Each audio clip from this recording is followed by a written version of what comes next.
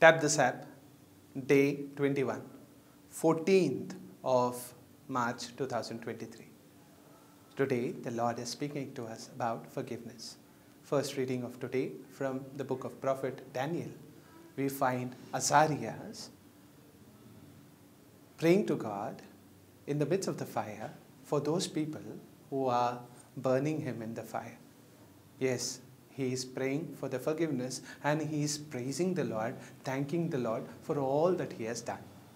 The gospel of today, we see the parable of the unmerciful servant, a servant who was in a way saved from repaying a huge loan to the king.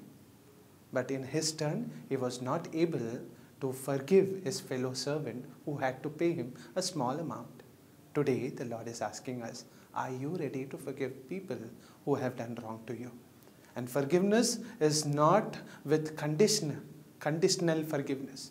Today, the Lord is asking us to be unconditional, limitless in our forgiveness towards people. May we not count the wrong people have done to us, but may we count the blessings that the Lord has given to us. And let me tell you, Lord's blessings are countless. So today's SAP is forgiveness, limitless forgiveness.